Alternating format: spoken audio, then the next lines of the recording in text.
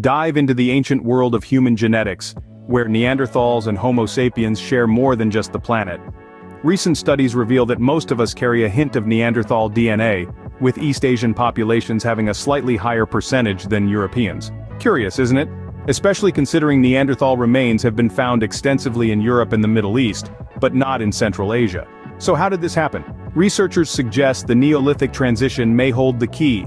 As farming replaced hunting and gathering, it seems a lower proportion of Neanderthal DNA was left in European genomes. But the story doesn't end there.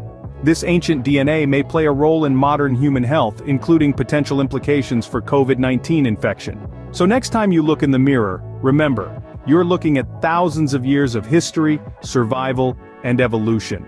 Fascinating, isn't it?